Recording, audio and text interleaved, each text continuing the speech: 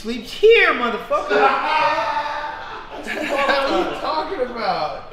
Yeah, that's what I'm saying. Like, I come here, you're sleeping all the time. You got a dog running around, everything's messy. I got long white socks, dirty white socks. Bro, why you eating? Laying around and shit. You know what I'm saying? You know what I'm saying? Oh, Man. Oh, man. Luckily, they actually had a press staircase we didn't bring in.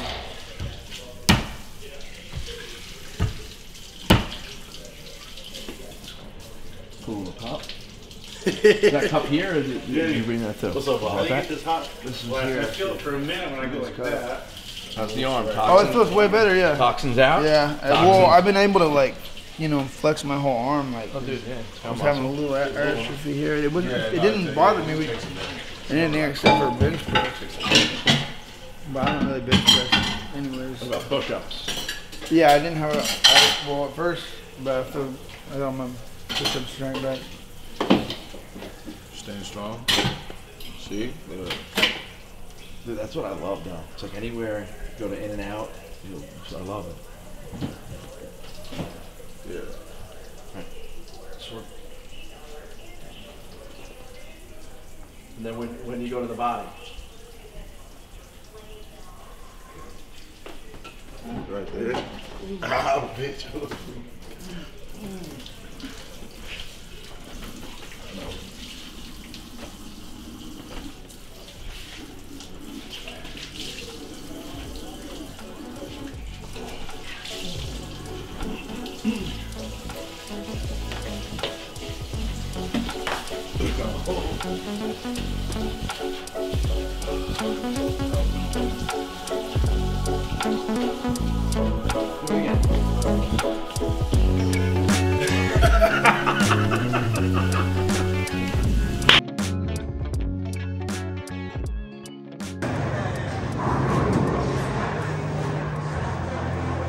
Go to the bar.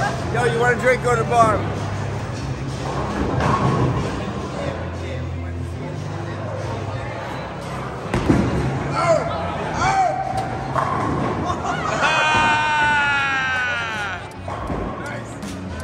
Alright, so I just want to say thank you guys all for tuning in. If you like it, subscribe. We got a shit ton more Nick coming. Trying to piece this thing together hasn't been easy, but I'm giving you great snippets here.